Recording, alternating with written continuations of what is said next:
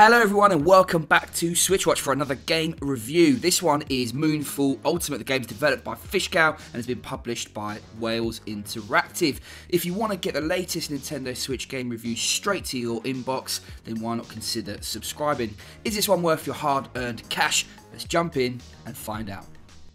As Moonfall Ultimate begins, we are treated to a cutscene that sets the background to a kingdom risen above its small and humble background by a fair and exceptional king. Upon his death, the savages set in, and different factions are poised to cause havoc in the inevitable power struggle. You play the role of a recruit across the campaign's 13 missions. Sadly, I felt cheated. This initial story had me expecting a classic and epic RPG tale that never materialises. The story takes a backseat past this intro, and it does seem like a wasted opportunity. Moonfall Ultimate is a 2D action RPG inspired by games like Golden Axe. You get to play as one of three classes: Vanguard, Elementalist or Shadow, each with their preferred playstyle and special skills. As you progress, you get to delve into a skill tree and find rare weapons and gear to strengthen your character in order to tackle quests and progress through the campaign. These are all classic tick boxes for a solid action RPG, but unfortunately the game is plagued with issues that lead to a lackluster experience throughout. Starting with controls, the movement of your character and enemies just doesn't feel right. You move with the left stick and can face left or right with awkward diagonal movements. There is only one speed, and the hand-drawn graphics don't improve the rigid feeling of this experience. This isn't helped by the fact that your spells can only be shot left or right. If you are not lined up with your enemies perfectly, your skills will harmlessly miss, adding to an odd sense of depth, something that was certainly around in the Golden Axe days but just doesn't feel right here. You use ZL to shield yourself and ZR to attack with your main weapon.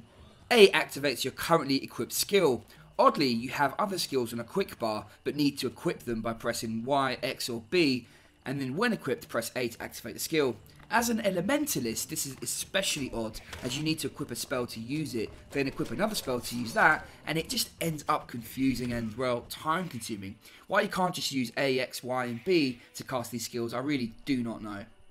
The game gives you a number of tasks in the form of quests. These are typically killing X number of mobs or escort generic character A to point Y. The story is lacking here, and it feels very much like the early levels of an MMORPG from the early 2000s.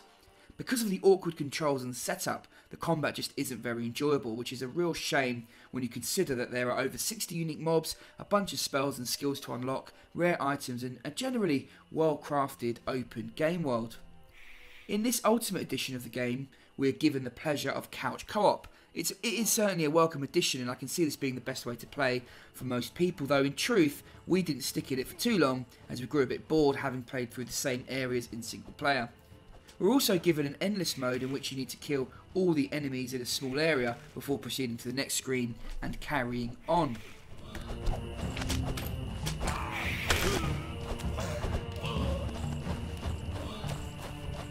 The background music in Moonfall Ultimate isn't too shabby. There are a number of tracks and they do fit the industrial gothic vibe pretty well. There is some background noise here, although there's not that much variety, but where the audio lets us down is in the sound effects department.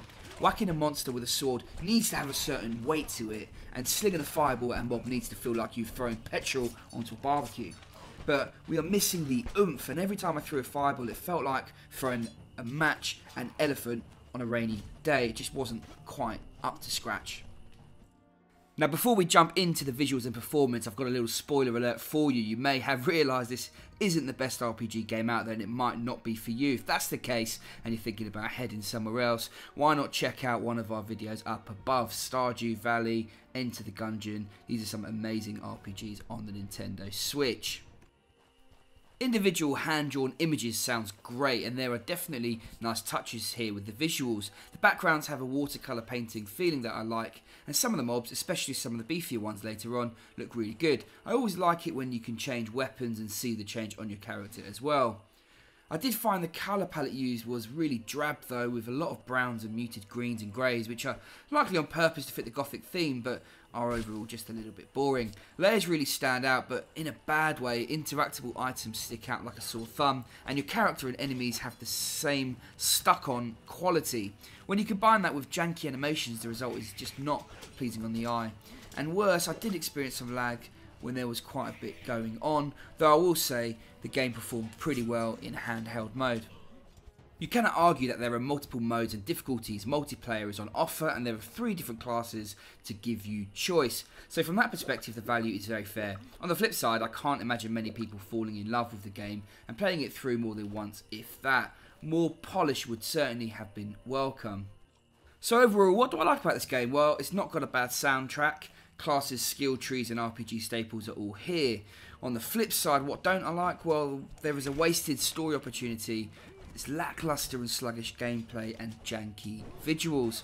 Overall, Moonfall Ultimate has all of the ingredients of a hit. A classic storyline and local co-op play, RPG classic elements and grind, but it just doesn't quite work. The game has a hollow feel and enough frustrating parts to it that make this one a tough sell given all of the excellent RPGs on the Switch. So for me, it's a disappointing 4 out of 10. If you want to check out some other awesome RPGs, hit one of our links up above.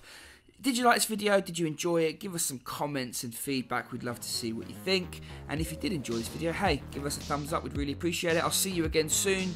I'm James Amaro. This is SwitchWatch. Take care.